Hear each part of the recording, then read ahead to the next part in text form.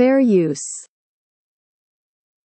The historical accuracy of the Bible has always been hotly disputed, as it's been translated, rewritten, and amended dozens of times over many centuries.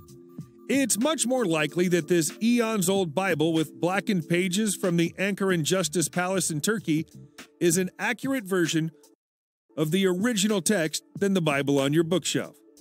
And that isn't good news for followers of the Christian faith.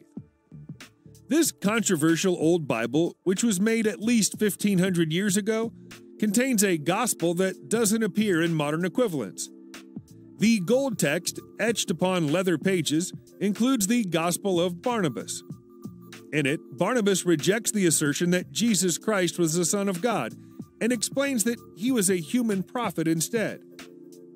Barnabas also says that Apostle Paul was a fraud and an impostor, and that Christ escaped crucifixion when Judas agreed to be crucified in his place.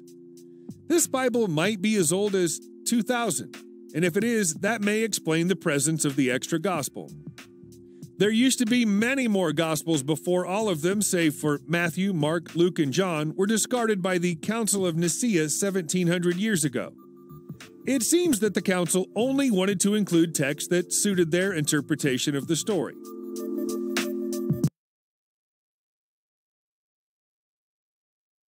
Fair use.